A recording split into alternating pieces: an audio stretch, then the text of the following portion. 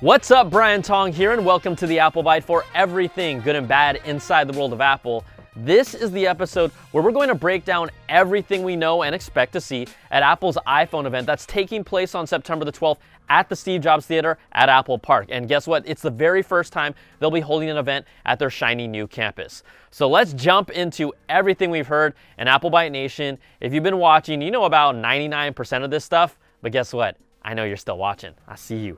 Okay, first up, it's the 10th anniversary iPhone, and it's still unclear exactly what they'll call it. Reputable leaker Evan Blass says he's heard iPhone X, a name you heard us throw out there before people were talking about it as an option.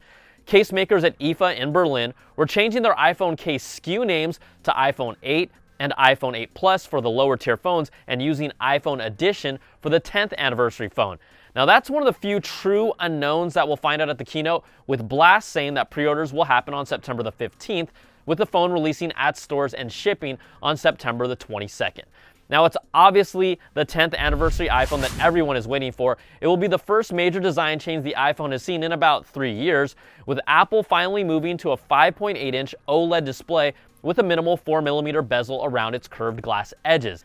The biggest change will be the complete removal of a physical home button. It won't be on the backside of the iPhone either, and according to Bloomberg, we'll see the introduction of a software dock similar to the iPad running iOS 11 that will include different gesture controls to open and close apps or for multitasking. Now, how will functionality like Touch ID and Apple Pay be replaced? Well, according to reports, the chin at the top of the phone will house a 3D facial scanning sensor that will unlock your phone as well as authenticate purchases. Bloomberg's Mark Gurman says Apple will pitch Face ID as faster, more secure, and more accurate than Touch ID, and it will have to be to keep Apple loyalists very happy.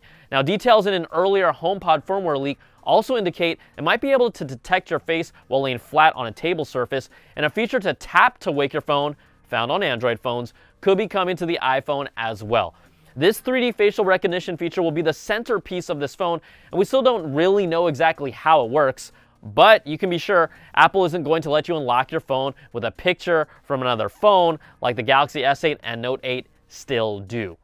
As for the chin at the top of the phone, get used to it. Apple doesn't plan on trying to hide it. The status bar will be split into left and right sides.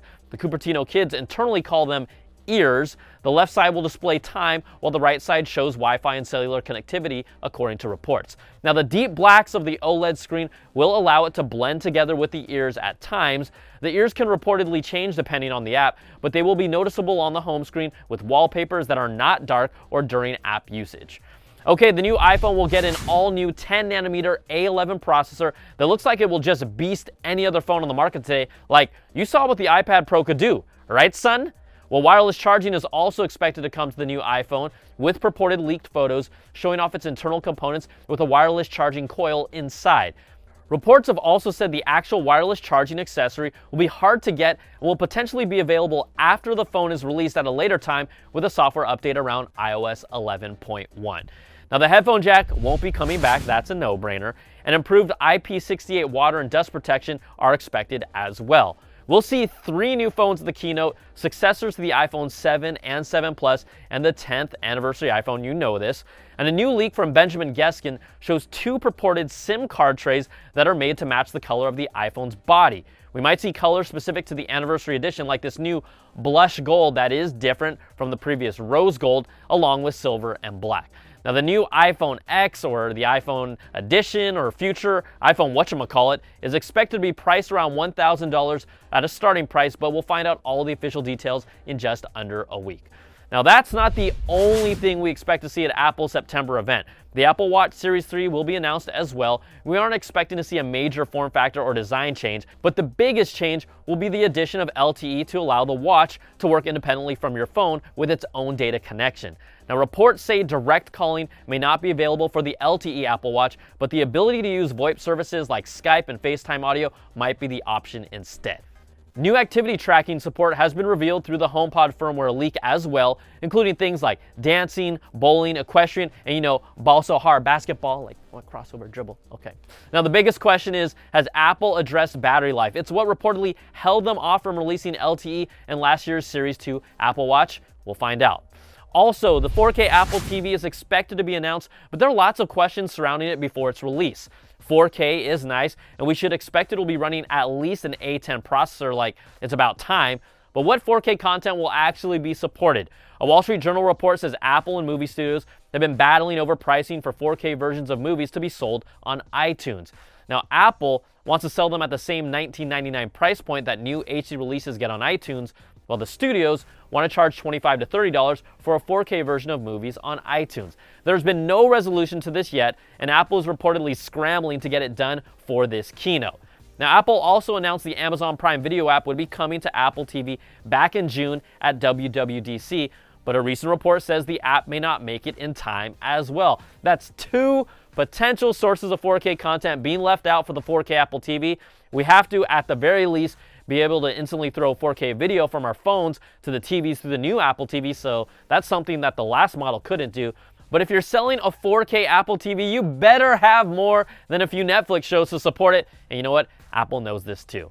All right, this keynote would also be a great opportunity to feature a new and improved Siri. We didn't get it at WWDC, and I hope Apple shows us how Siri has evolved, because it's good, but it's not great, and it doesn't match up favorably to the competition from Amazon and Google. Could we get more news about the HomePod? Maybe an official release date, and some new bells and whistles.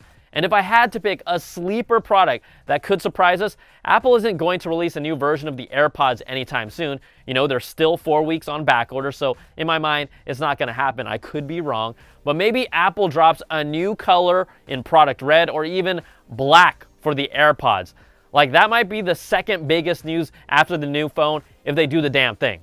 Now, Apple's September 12th keynote starts at 10 a.m. Pacific time. We'll have all of our CNET Live pre-show and post-show coverage right here on CNET, live stream and YouTube, starting at 9 a.m. Pacific, 1 hour before the keynote. And you know what? We'll be taking your live calls during the pre-show and post-shows.